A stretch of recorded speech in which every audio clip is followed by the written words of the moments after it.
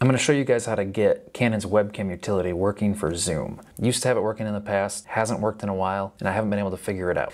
Everything online says it's not possible with the newest operating systems with the Mac M1s. Not sure if this is going to work for everything else, but I can confirm it works for Zoom at least. We have this link here that takes us to the release notes for Zoom on a Mac. Now, my biggest problem was when I updated Zoom is when my camera stopped working. This has fixed that. Not sure if it was a Canon issue. Everybody online seems to think it was a Canon issue, but downgrading my Zoom, it worked instantly. If we scroll down, I went all the way down to version 5.9.3. I just took a chance on one of the old versions.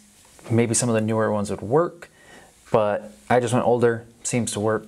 I'm gonna leave it as is for now. So now that we have these numbers right here, we can go to the other link, which I'll put down in the description, and I'll copy it here. We have to change these numbers to reflect these numbers. We got 5.9.3, and then the last four were 4239, 5.9.3.4239. Matching up what we have here.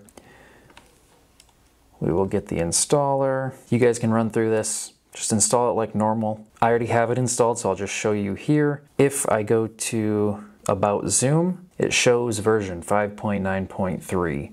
and then that 4239 as well. We can check the settings for Zoom. We go to video preview. It shows my FaceTime camera here. However, if I switch to the EOS webcam utility, now we're back to my Canon R5. So just downgrading Zoom made this work. Once I did that, everything worked great.